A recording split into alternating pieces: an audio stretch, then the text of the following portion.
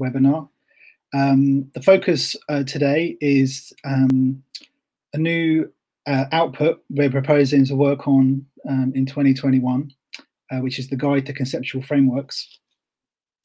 And this is really the sort of start of a process, which kind of mirrors what happened last year with the Research Methods Handbook. So we're trying to sort of learn from what worked in that process and see if we can improve it a little bit too. Here's a brief overview of the kind of stuff that I'm going to talk about today. I'm going to say a bit about GoGN for the benefit of anyone who's new or is watching the recording online later. Then a bit about the idea behind this project, why we should consider trying to produce a Conceptual Frameworks Handbook in the first place, and so on. And to kickstart the process, going to have a look at a few papers about conceptual frameworks and the kind of stuff that's in there, what we might be able to take from it. And then thinking a bit about sort of practical steps towards actually delivering something, what it's going to look like, what's going to be in there, and so on. And then at the end, I think there's some time if we want to just sort of discuss some of the sort of issues around this kind of conceptual frameworks stuff and theories and so on. And we've got a bit of time at the end for that. So just briefly, a bit about the GoGN. GoGN is the Global OER Graduate Network. We support doctoral research in open education everywhere in the world. We have three main aims. One is to raise the profile of research in open education. Another is to offer support for those conducting PhD research in this area. And we also look at developing openness as a process of research. So all three of those aims are really relevant to this Conceptual Frameworks Handbook. So thinking about why we might want to do this. So last year we produced the Research Methods Handbook, and this was very well received. I think it's fair to say it surpassed our expectations, and we know that it was shared quite widely, far beyond the GoGN network itself. And we also won an award at the Open Education Global Conference for Research Excellence. So that was all pretty good, and I think everyone thought that was quite a successful outcome for that. So the original idea sort of for the next steps is we always thought that we'd have this companion volume, which was a bit more focused on the theories that people doing research in open education tend to use. We also have an idea that we will do a future edition of the Research Method Handbook, maybe this year, maybe next year, but we can incorporate some extra stuff, maybe commission some extra stuff. I think that would be quite a good thing to do. But this is really the sort of less well-defined, if you like, output next, this companion volume. And I thought it was interesting just to look at, the idea of a conceptual framework. And at this point, you might be thinking, okay, conceptual frameworks, theories, models, this, it's just a kind of, semantic difference between them.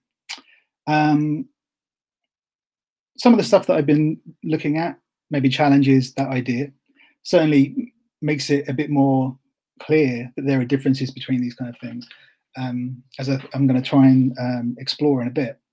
But I thought it was interesting to look at the Google Ngram for conceptual frameworks, which you can see here. It doesn't really kind of figure until around 1960.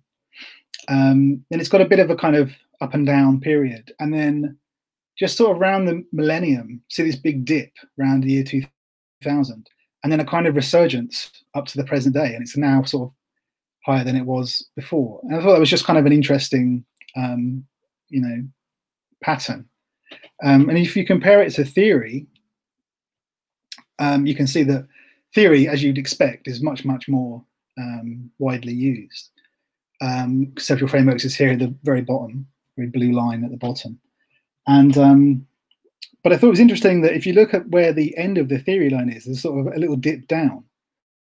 I thought those two things together were kind of interesting. Not trying to put too much significance on it. So what I've done is sort of follow a similar process that we did with the research methods handbook, which is start off doing some desk research and just try to get some idea of like the terrain, what's out there. So I'm going to just share some examples of stuff that I thought was kind of interesting or could be useful to guide us in terms of putting this together.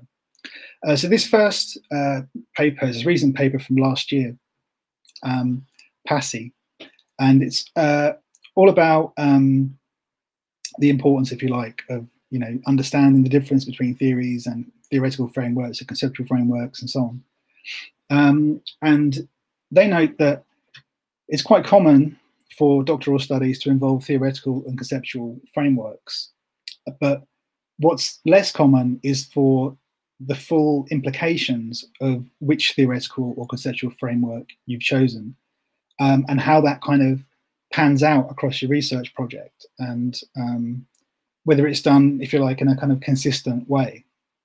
Obviously, a lot of the time, we have to kind of bring together more than one of these frameworks, and that can be a sort of difficult process.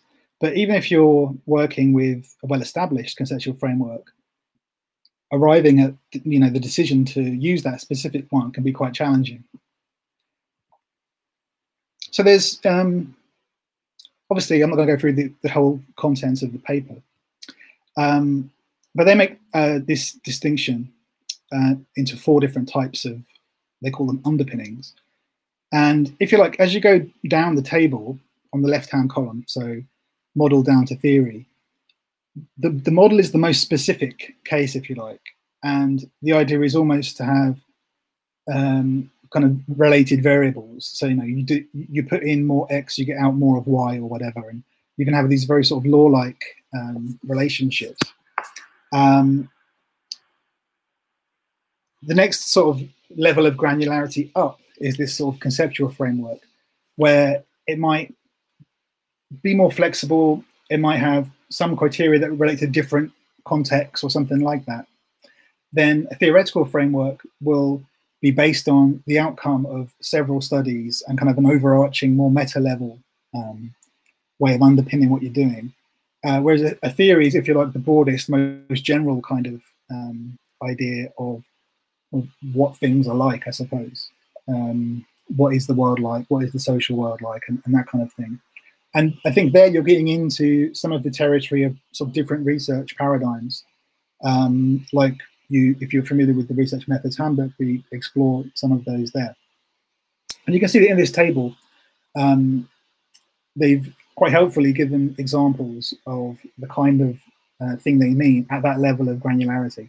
I'm saying granularity, it's not an ideal way of differentiating these things, but I'm not sure how else to do it. I think that's a kind of typology that suggests itself here. But I thought this kind of thing might be useful for people, where you can say, look, here are some examples of what you'd call a model. Here are some examples of what you call a conceptual framework or theoretical framework. And it means it's a little bit less abstract and a little bit more tangible with those examples. There's some other stuff in there. I mean, it goes into quite a lot of detail.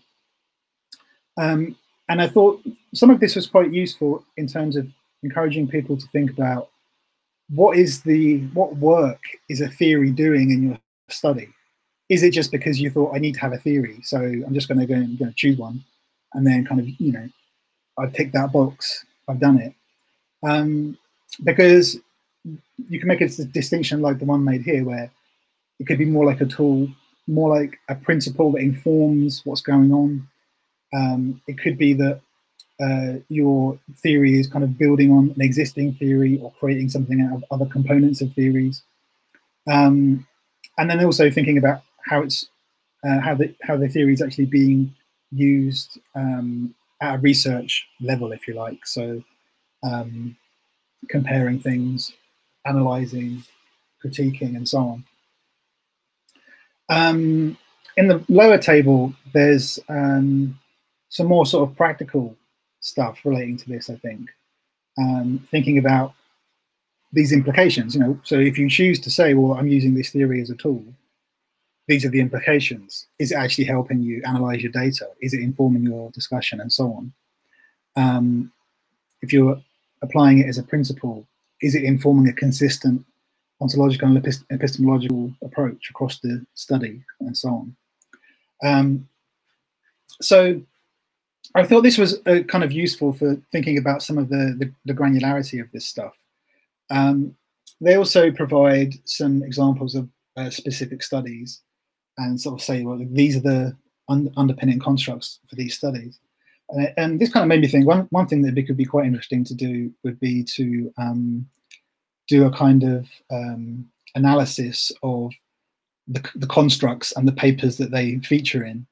I'm not saying that we should necessarily do that as part of this, but I think it would be kind of an interesting genealogy, if you like, to see that. But you can see here that we've got different methods, which the kind of methods that we discuss in the other handbook, aligned with specific studies and the underpinning construct, which could be a theory or a model or what have you.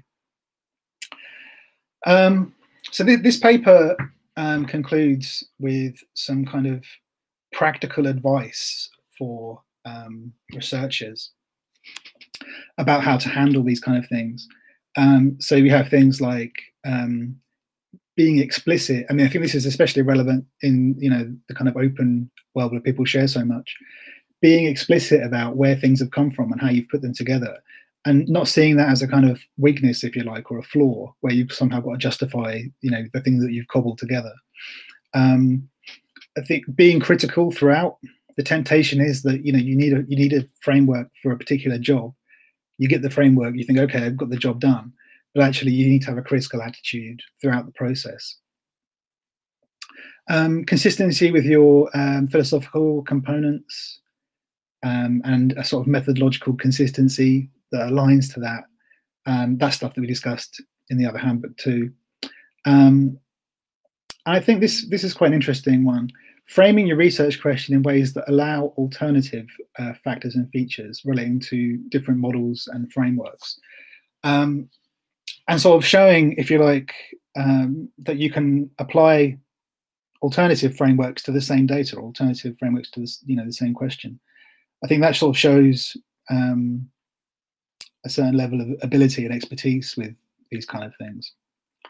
The other point they make is that if you're practice-oriented or policy-oriented, the recommendations that you can make should only be, they should be contextualized by the underpinning constructs. And I guess that means you shouldn't try and sort of inflate.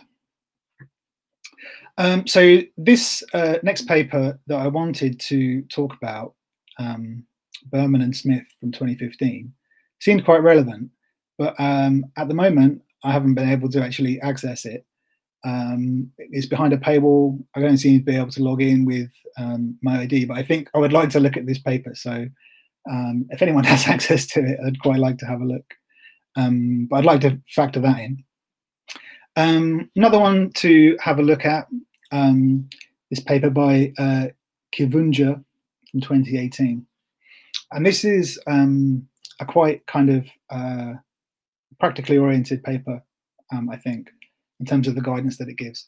So they present themselves as very experienced supervisor, external examiner, and research method sort of specialist. And they explicitly say that many students just can't articulate these differences, similarly to the first paper. And so they have 5 questions that they use to structure their approach, which you can see here. What does each of the terms mean? When and how should each be used? What purpose does the framework serve? How do you develop a theoretical framework? And what does a good theoretical framework look like? So they use this definition of theory, and they say it explains it very well. I think it kind of does explain it quite well, but it's not very digestible. So they say that a theory is a set of interrelated constructs, definitions, and propositions. that presents a systematic view of phenomena by specifying relations among variables with the purpose of explaining and predicting phenomena. So 3 things. The theory's got a set of propositions consisting of defined and interrelated constructs. The theory sets out the interrelations among a set of variables or constructs, and a theory explains a phenomenon by specifying which variables relate to other variables and so on. It's a bit long-winded and a bit technical, but it's got a nice sort of generality to it, I think. Probably have to read it a few times to really feel like you understand it, because it's just like that. But anyway, they also offer some more kind of practical, formal stuff, I suppose, about what a theory, should look like. What does a good theory look like, and that kind of thing. And they draw on sort of various bits of literature. And it's the kind of thing that you might expect. It's got consistency, coherency, clear application. It's got an ability to make predictions. It can explain itself, all these kind of things. And I think some of this stuff sounds super obvious, right? But when you're actually trying to do this kind of thing and be as clear as possible, especially if you sometimes feel like you don't necessarily fully understand the theory that you're trying to use, which is, it's going to happen if you're using anything more than a handful of theories, you're going to get outside your comfort zone. So I think this can be a good, maybe sort of checklist of stuff, to think, what's going on with this theory? Can I use it? Is it going to cause me problems later? And so there's also, again, some more practical tips, if you like, from Kivunja, which I think most doctoral students would benefit, from looking at this. Probably most researchers would benefit from, thinking through these kind of things about how well aligned your frameworks are to what you're actually doing. Have you explained it properly? Is it coherent? It's a high bar, right, to be completely clear and completely coherent with this stuff. So I don't think it's, I think it's quite natural to find it challenging. But these kind of checklists can be kind of useful, I think. And so maybe that's the kind of thing that we need to include as well. Another example I wanted to mention. So some of the stuff we looked at in the Research Methods Handbook came from medical sort of journals, where they've done some quite good jobs of just kind of simplifying, if you like, or explaining clearly what the essence of some of these things. And so this was a resource developed for, I think it's veterinary medicine.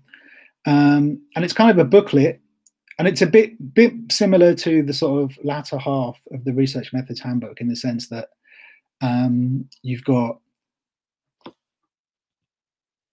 this kind of presentation, almost like a kind of encyclopedia entry. You go, hey, here's the model, here's the thing that you need to know about this.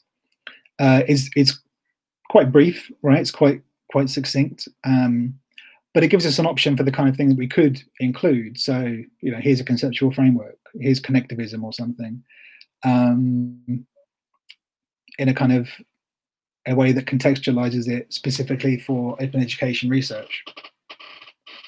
Another thing that's in that booklet, which is kind of interesting, is a sort of, they call it a tip sheet. I guess it's kind of like another checklist, but recommending how to just go through the process. You've got start from zero. How do I develop a conceptual framework? And so they sort of suggest this, process of, like, first of all, looking for existing frameworks that might be relevant, doing a literature review, that kind of thing. They're quite insistent that you shouldn't really be creating frameworks unless you're really confident that there's not a framework that already applies. And I think that's probably, a good idea, in the sense of, you don't really want to reinvent the wheel. I think sometimes there can be a sense among doctoral students that you feel a pressure to come up with something really groundbreaking and original, because that's, the PhD or the EdD requires you to have originality as part of your submission. But you don't necessarily have to reinvent this stuff. You can just use existing frameworks quite happily, I think, and maybe aiming for little tweaks rather than trying to reinvent it is a good idea. But yeah, some practical stuff about when do you bring this stuff in? What's the sequencing for talking about a framework like this in the flow of the manuscript and that kind of thing. So yeah, I think tips is something we could probably consider including. So anyway, there's some sort of initial sketches for the kind of stuff we might talk about. There's different ways we could go. We could talk about theories in a lot more detail. I think the conceptual framework focus actually works in some ways because we don't necessarily want to just go through a load of theories. It's more practical to talk about these frameworks and how to apply them. But I think that still gives us room to talk about different theories and what people think and that kind of thing. So in terms of the process, we're thinking something quite similar to last time.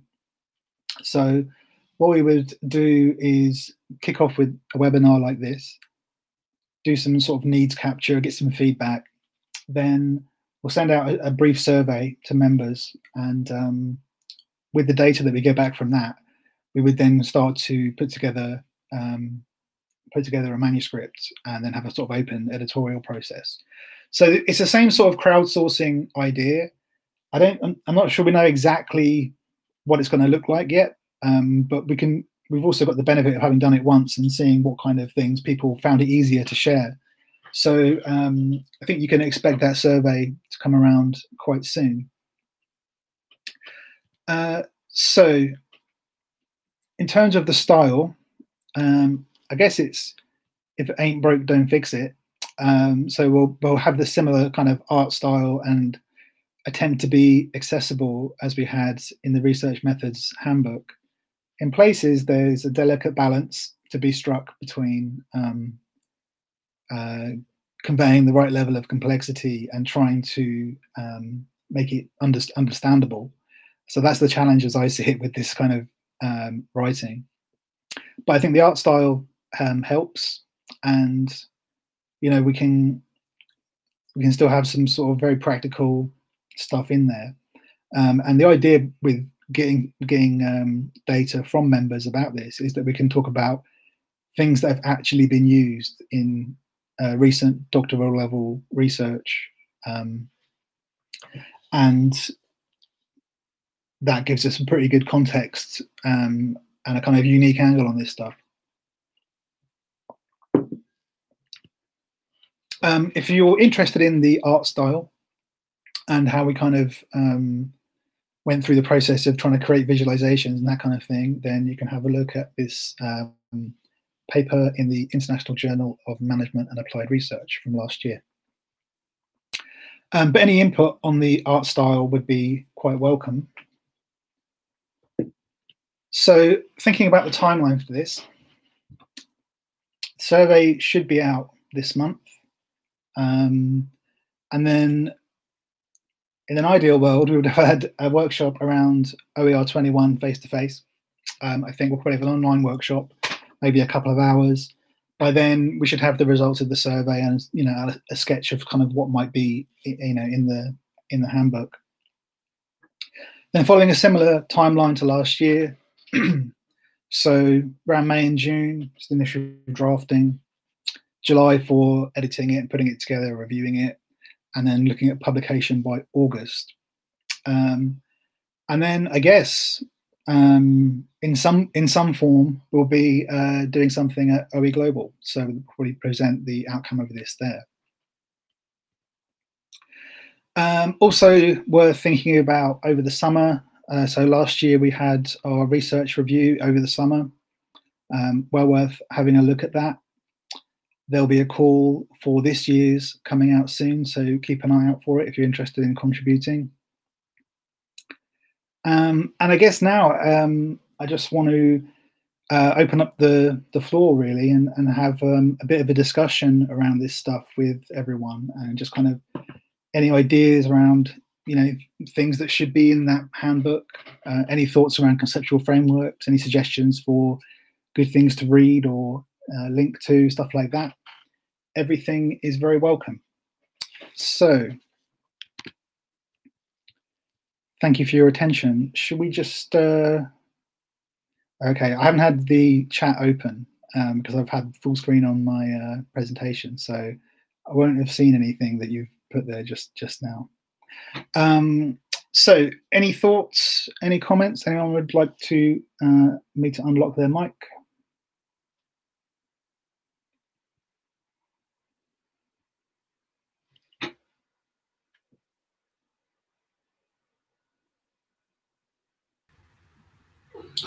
Yeah, I will share the slides. They'll be. I'll put them on my slide share, on the GoGen slide share.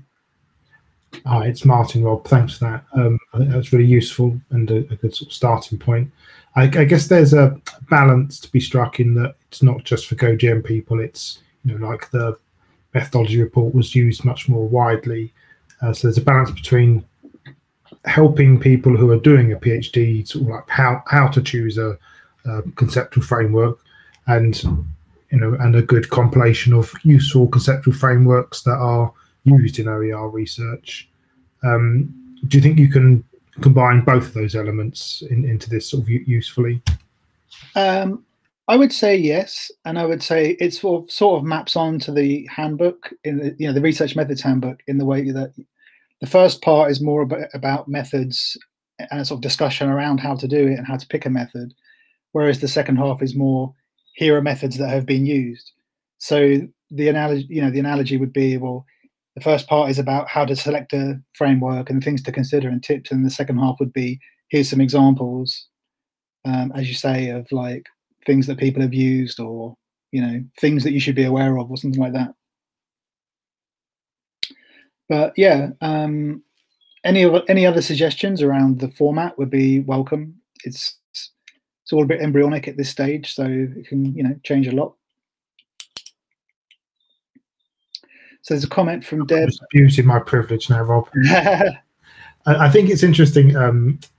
There's a kind of idealized way of doing this, isn't there? And I think Glenda summarized it quite neatly in the chat further up. But I'm not sure that's kind of, that your conceptual framework informs your methodology, and there's sort of a neat flow between those. But I think sometimes it can be a bit more murky or practical or something. People like, I need a conceptual framework quick to hang something. I need it now. Yeah, that's right. Messy, exactly. Need it yesterday. Yeah, so I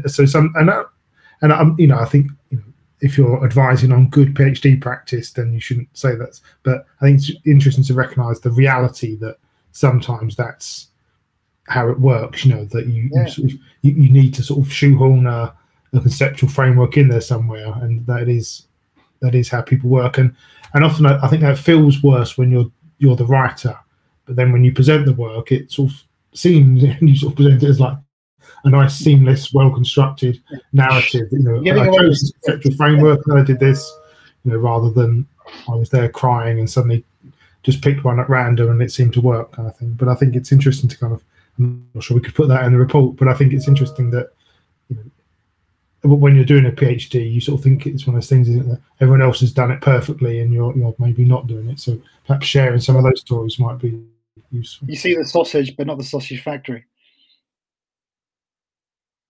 so to speak. But also thinking about sort of agile research stuff that we explore quite a lot. The idea of being agile and the idea of spending several months selecting the appropriate theoretical framework, not really on the same spectrum. So yeah, as you say, in practice, a lot of the time it is finding something to do the job that you need it to do. I suppose you'd like to think that PhD students have a bit more time to properly explore some of these things, but in practice that's not always the case, of course. Any other comments, thoughts you want to share?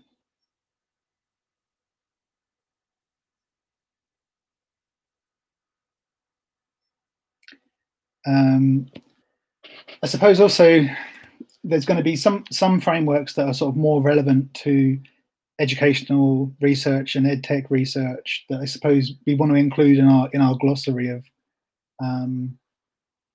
frameworks at the back or whatever. So that could be a way of honing it down as well, to focus on educational and ed tech kind of papers, and specifically what frameworks are relevant to that, rather than just open as such. And it was kind of, so I've got some very brief, just sort of thoughts, really, discussion points. And one of the things I was thinking was, is openness relevant here to these conceptual frameworks and how they get chosen? Because it's not like with open research, where you have a more tangible sort of process when you're open, using open resources, publishing open access, sharing your data, and so on. This conceptual framework stuff is not so easy to make the link with openness. You could say, maybe tentatively, that openness is itself a conceptual framework. If it is, it's not fully articulated, I would argue, but maybe that's an angle we could take on this as well, is to say, okay, well, what does openness do in the context of conceptual frameworks? Is it a conceptual framework?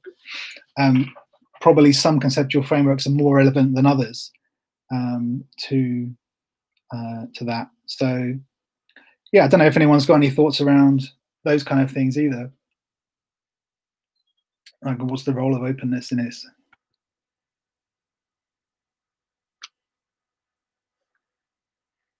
OEP could be a conceptual framework. Yeah, why not? But I guess the question is it or not? to make it more pointed. But yeah, but this is, I suppose this is the kind of stuff we need to work out in this sort of collective writing process.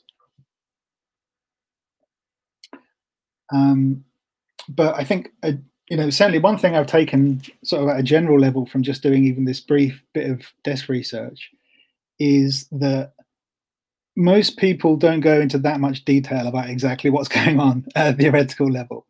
They don't necessarily distinguish between a model and a theoretical framework and a theory and that kind of thing. I'm not trying to say that no one does it. Of course, people do, but sometimes maybe that's partly what it's an indicator of the quality of the work. Maybe how much this is worked out. Just a thought.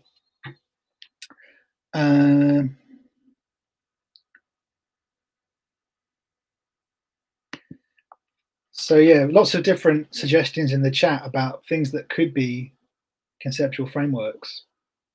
I have to say, if I was to look back at some of my research that's been published and say what was the conceptual framework there, I'm not sure I could always tell you. Maybe you feel the same way. But I guess, in some ways there's a sort of similar thing we found with methods, where, as Martin said, there's this sort of ideal standard that everyone's supposed to be working to, and it's probably enforced more rigorously at a doctoral level than it is postdoctoral level in some ways, because in a way that's partly what you're being examined on. But yeah, what about I don't know if anyone wants to share if they found any aspects of this challenging, and it's the kind of thing that they do feel like they would benefit from a handbook about and some guidance. Is there something else that would be more useful?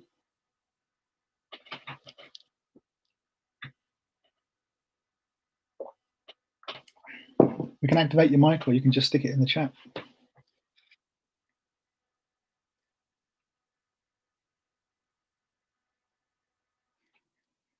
Hey everybody, it's Glenda here from Cape Town. How are you all? Yeah. This is a different kind of, I haven't been in one of these click meetings. I was quite scared to actually talk now even. I'm so used to Zoom. Can you all hear me? Oh, good. Hi, Martin. Yeah, we can hear you. Great. Okay.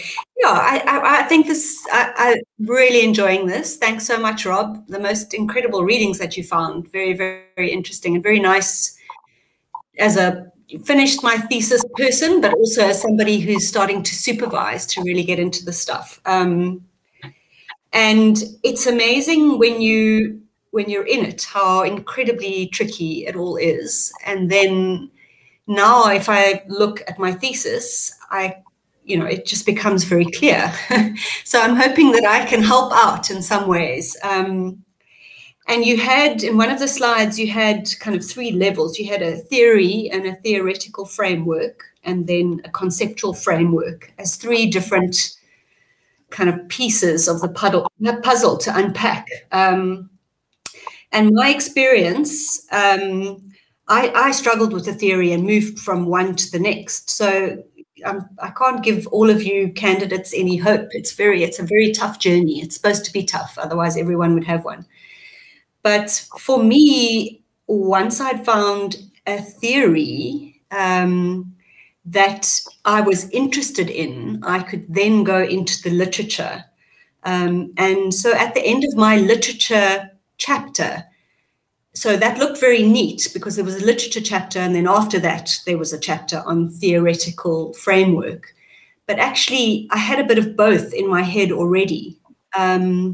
And so I could go into the literature, and at the end of my literature chapter, I had a conceptual framework, which was very useful, but was clearly informed by the theory. And for me, the PhD bit is the theoretical framework, because theorists will give you that way of explaining something, but they might not give you a framework for your work that you want to explore.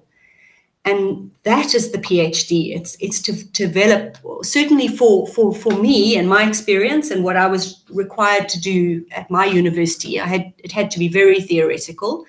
The theoretical framework is what you give as the knowledge, and it's kind of it's a careful combination of the theory and the conceptual framework. So I don't know if that's confused everyone, but conceptual framework, end of literature review, theory, and what you come up in your discussion is your theoretical framework, where you're going even deeper into the explanation. So I don't know if that helps anyone. Anyway, that's my contribution. Yeah, that's really useful. Thanks. Thank you. Really enjoying this. Great to see you guys in chat. Well, not see, but just hear, actually. But anyway. No, I think that's really, really helpful, Glenda. And I think in some ways, you can have these kind of constructs that come out of your literature review. Sometimes they're going to come out of your data, I suppose, and you're kind of putting it together after the fact, and then you kind of something might jump out a little bit. I think also the sort of the risk of perfectionism is always there with PhD stuff, and you can be a bit nomadic and go between different theories, and because they're not quite exactly right, or it's not quite how you thought this would work out, and people, you can spend a long time just reading different theories and trying to understand them. Sometimes it might take months to feel like you just understand a theory. So so bearing that in mind, you can see that there's also a sort of pressure to commit to something, because it's never going to be a perfect framework. And something else I think is also relevant when you're doing research. Sometimes you're testing the tools as much as you're actually using them, right? And if you find actually this framework doesn't really work for the thing that I'm trying to use it for, that's an outcome. That's a research outcome that's quite useful.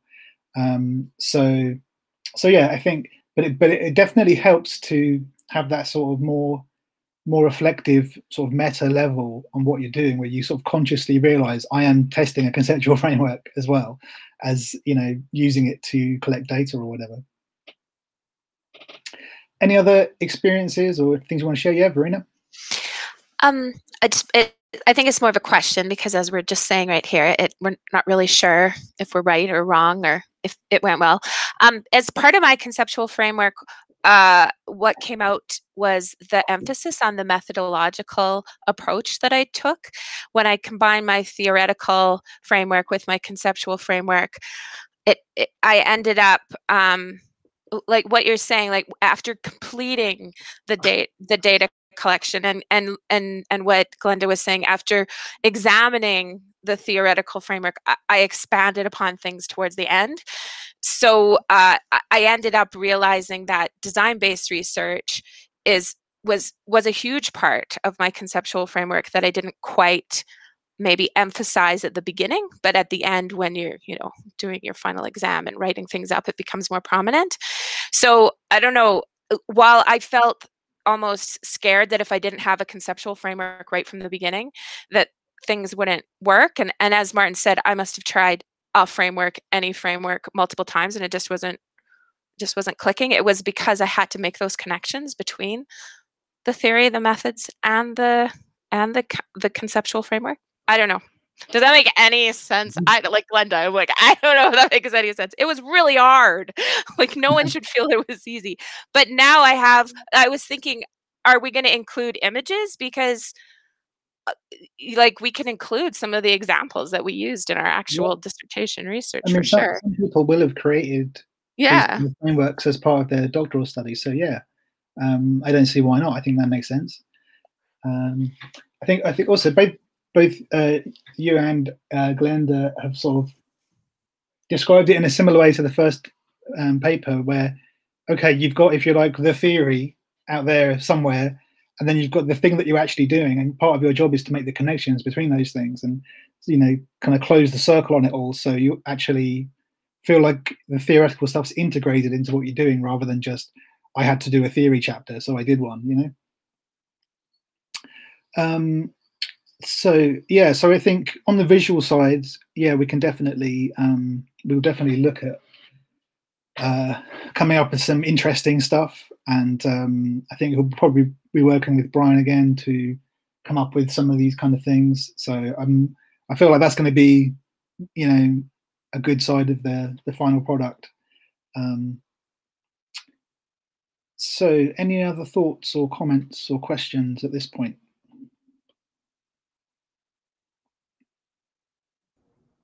Hi, Rob. Hiya. Hello, everybody. Nice to see you. See you. I guess this is what seeing people looks like now. I think my sort of thinking on this, and coming from some of the folks here from a Canadian context, which is, I think, more advisor heavy often than the UK context. Being able to weaponize this document, to be able to bring it back to my supervisors or whoever else and go, no, seriously, I'm allowed to do this, I think is the key point for me when I think about any of the open research we've done over the years. I had a faculty member this summer who was absolutely convinced that open education didn't exist and told me I would never get published in it because it wasn't a real thing. And I think that piece is something that you can consciously build into this kind of document, that thing that gives you that ability to go, no, really, this is a real thing. No, really, this is something I can do. No, really, this is something that's acceptable. The rest of it is super valuable too. And the rest of it, like, all of the links you put in today are already in my Zotero, and I'm ready to cobble them together for the things I need them to do. But that's also another piece that I think, consciously thinking about how this can destabilize that, the thing that Martin was talking, I hate to agree with Martin, the thing that Martin was talking about earlier about how we have this concept, what I interpreted as this conception of purity around research that's applied to PhD students and nobody else, where somehow, you said, I look back at some of the research I've done, I'm not sure what the conceptual framework was exactly. That's how everybody else does their research, and yet with PhD students, we apply some level of purity that maybe works in a biology lab, but doesn't so much work in the real world when we're talking about, the feelings of humans. Anyway. Thank you for that. I agree that having a very strong kind of, you sort of said, be able to weaponize it, but having a kind of a point, if you like, to the document, and a way that you can use it to have those kind of conversations. That sounds like a good idea to me. I think the challenge with that is, how do we close the circle with the openness stuff very clearly with it? Because in my head, at least, that's what I haven't quite got together. how does openness figure in all this, and how are these open conceptual frameworks as opposed to non-open, that kind of thing. It's interesting. That's a conversation I had with my supervisors 4 days ago. Okay, what's the answer? Dave, what are we going to do? Was the outcome of that conversation, and the reason I wrote a blog post last night, which was the start of that conversation. I'm fortunate because my supervisors are willing to engage in this conversation, but it's really about allowing the community to help shape the way that this gets done. So one of the suggestions was, and I know that there are a variety of people who have done their PhDs this way.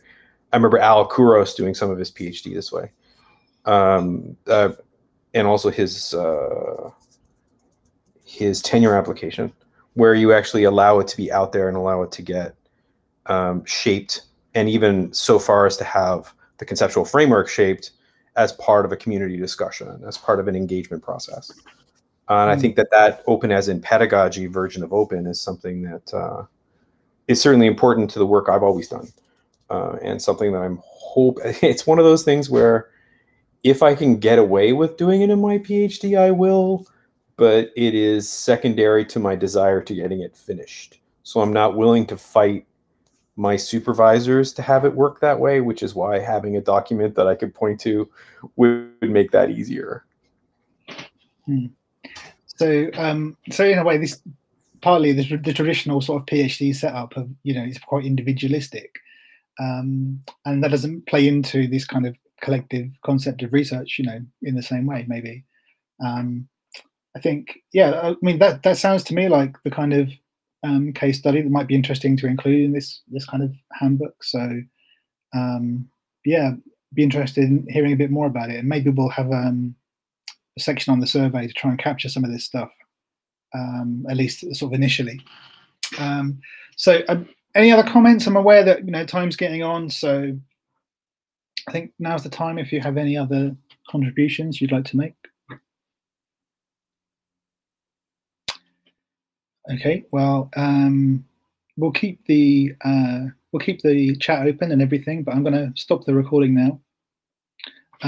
So thanks very much to everyone for your attention and your contributions today. It's much appreciated. But we hope that we can once again draw on the power of the network to produce something useful for everyone, especially people just starting out. So thanks very much, and watch this space. We'll be in touch about next steps.